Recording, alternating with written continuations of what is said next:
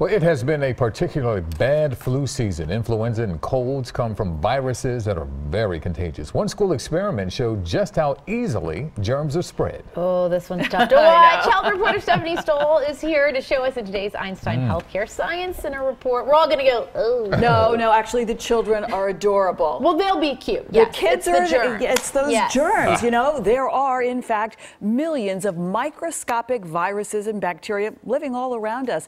And schools are known to be hotbeds for all kinds of germs. Doctors say that's why young children get sick a lot. Well, here is one demonstration that shows how it all happens. A lesson in disease prevention from the experts.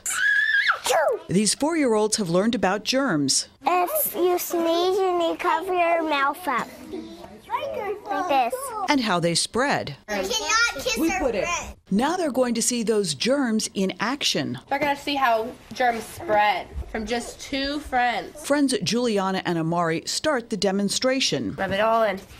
And on the back of your hand. They're rubbing on Glow Germ, a harmless lotion visible only under a black light. On my hands and on my fingers. The goal in 30 minutes to see how far the germs travel and how fast when kids do what kids do. I'm going to be the mom. As Juliana and Amari play, Is it okay if I have some coffee? Sure. the glow germ starts spreading from toy to kid and from kid to kid. Under a black light, you can see the glow germ on knobs, on the back of a chair, the train set, and utensils.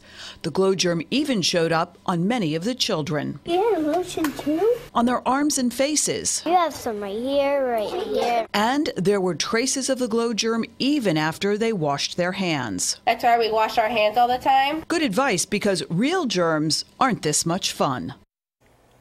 Now, seeing how quickly germs can be spread among children, doctors say it's easy to understand why the average American student gets between 6 to 10 colds a year. That's in addition to outbreaks of flu and other contagious infections. And those kids from school bring it home to the adults. Yes. But I love the lesson learned about the coughing and sneezing in your elbow. Yes, you have to cover your mouth. It's And then she just went.